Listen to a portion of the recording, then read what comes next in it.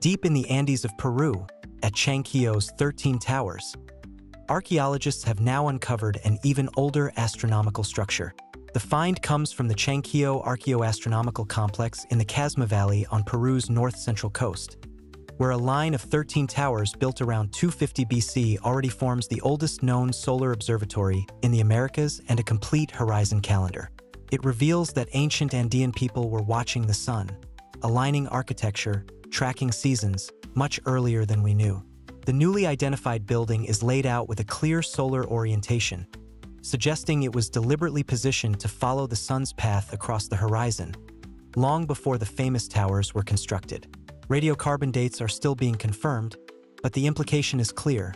The roots of Andean skywatching run deeper, and this structure may be one of the earliest solar-focused buildings in the Americas. Excavations at the same time have also brought to light a corridor aligned with key lunar positions, showing that observers here were tracking not only the yearly march of the sun, but also the more complex rhythms of the moon. It's a new chapter in how we think about ancient science and architecture.